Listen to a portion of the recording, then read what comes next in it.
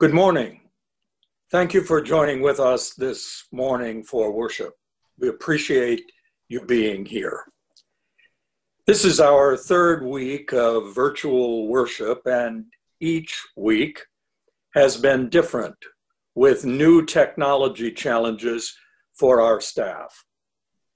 Those challenges have pushed us to be even more adaptive and creative.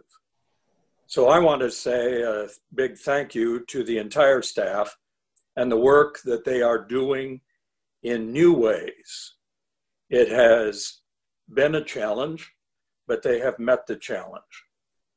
And I appreciate the congregation and your faithfulness in your giving and full participation in the various ministries of First Church. My sincere thanks to you all. And now I invite you to hear a word from the Lord from 1 Thessalonians chapter 5, just 2 verses. Live in peace with each other. I urge you, sisters and brothers, to warn those who are idle, encourage the timid, help the weak, be patient with everyone. Make sure that nobody pays back wrong for wrong, but always try to be kind to one another. The word of God for the people of God. Thanks be to God. Will you join with me in prayer?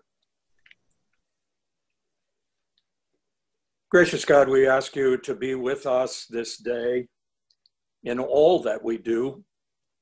We ask you particularly in these moments to be with us as we think together, as we speak words of encouragement, as we hear those words of encouragement, so that we may grow to be even better, faithful disciples of you. Be with all that is said and done, we pray in Christ's name. Amen. There are many, many times when the scriptures sing to me. Being a lifelong musician, there are times when I read a passage of scripture and my internal ears associate a biblical text with a hymn or an anthem or an extended choral work. More composers than we can count or name use biblical or sacred texts as the basis of extraordinarily beautiful and meaningful musical compositions. The timeless texts were chosen for a reason, because of their relevance to the composer or performer or listener. Conversely, there are also times when I listen to music, and because of my familiarity with the scriptures, the music, particularly the text of a composition, sends me to my biblical reference books to discover anew a text that has spoken to me in a brand new way. One of the blessings of our current physical isolation that has been appropriately mandated to mitigate the spread of the coronavirus is that I have had time to listen to a lot of music that under normal circumstances I would not be able to do. Perhaps I should phrase that differently to be a bit more accurate. I don't typically create the time in my everyday life to listen to music. Over the last couple of weeks, I continue to learn that when I purposefully set aside time to simply listen to music, I am more the person that I was created to be. Listening to beautiful music speaks to my soul. Listening provides peace in the midst of a disquieting situation. Music helps me stay focused and provides a spark of creativity and productivity that I seldom have without it. The other day, I was listening to one of the choral music channels on the internet Pandora station that is typically on in my study. I heard an anthem by John Rutter that I have known for many, many years. But the text spoke to me in a new way that was surprising. Both the music and the text would not leave me alone. I just simply could not release it from my consciousness. And so I set out to discover anew more about the anthem.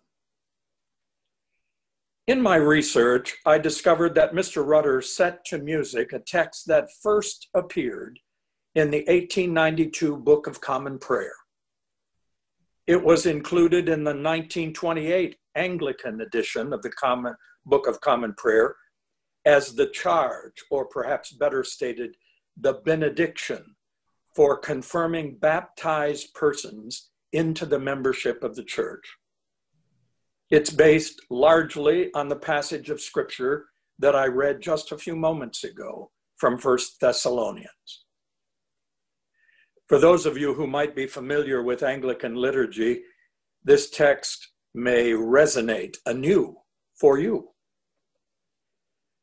Go forth into the world in peace. Be of good courage. Hold fast to that which is good. Render to no one evil for evil. Strengthen the faint-hearted. Support the weak. Help the afflicted. Show love to everyone. Love and serve the Lord, rejoicing in the power of the Holy Spirit.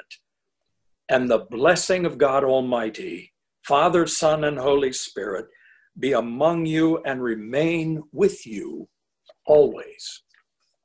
Amen. What a magnificent text for this particular time in our human drama.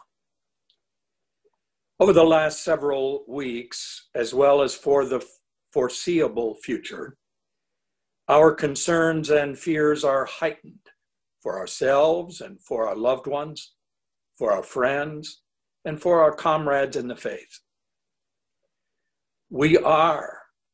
All of us are concerned and pray for medical professionals and counselors, for emergency responders and administrators. We are concerned and pray for workers who are keeping essential services open and available to us. We are concerned and we pray for leaders and officials who are making decisions to keep us safe.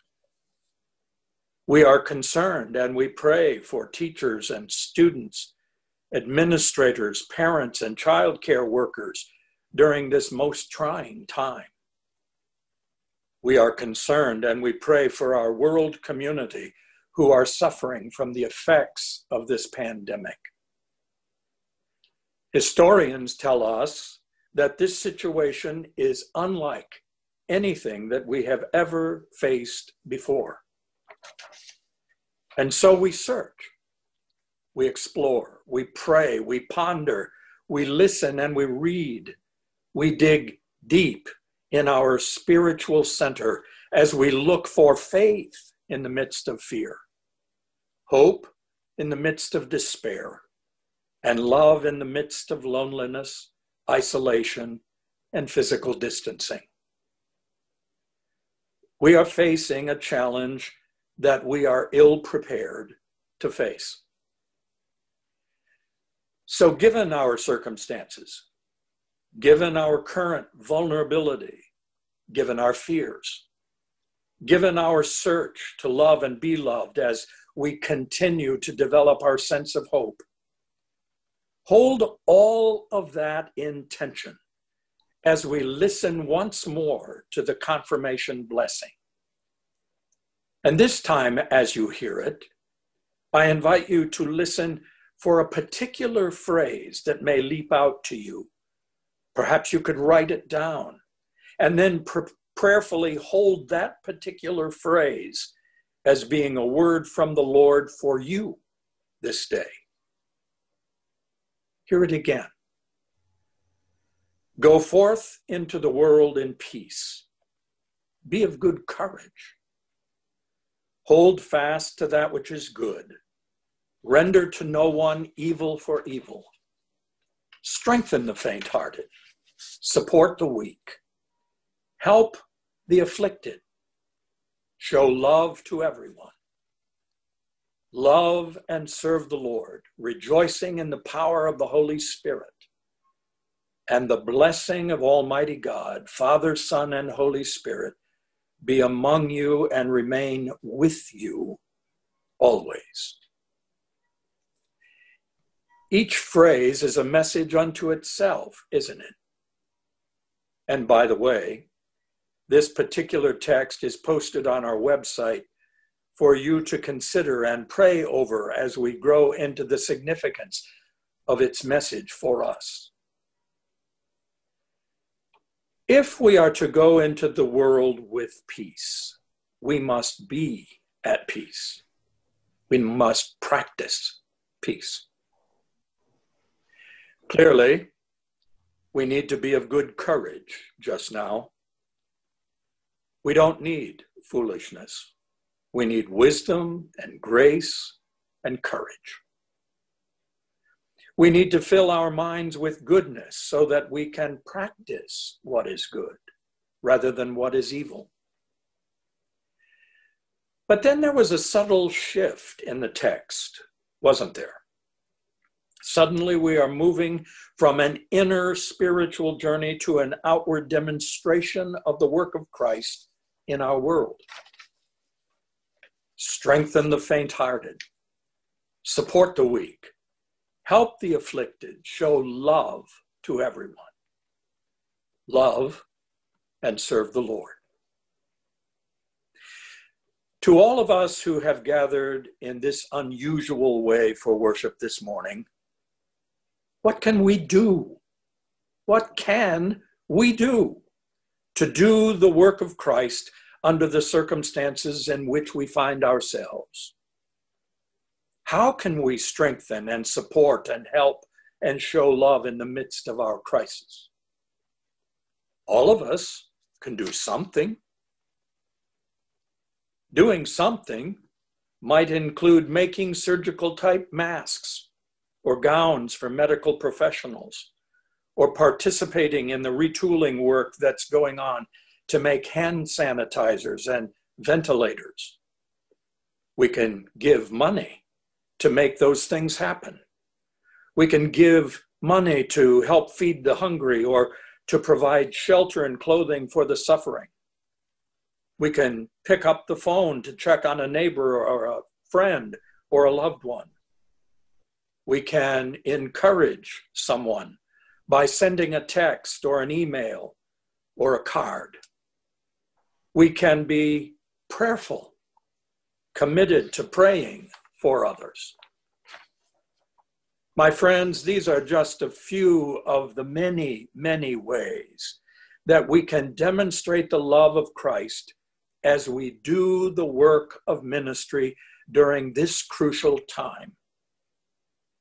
I believe Christ is calling us to be creative and responsive in doing whatever it is we can do, and doing that work out of our faith in God, our hope for a better day ahead, and motivated by the love of Christ that fills us and compels us to do the work of Christ for this time and in this season. All of us can make a positive difference. The work of Christ today is accomplished through each one of us.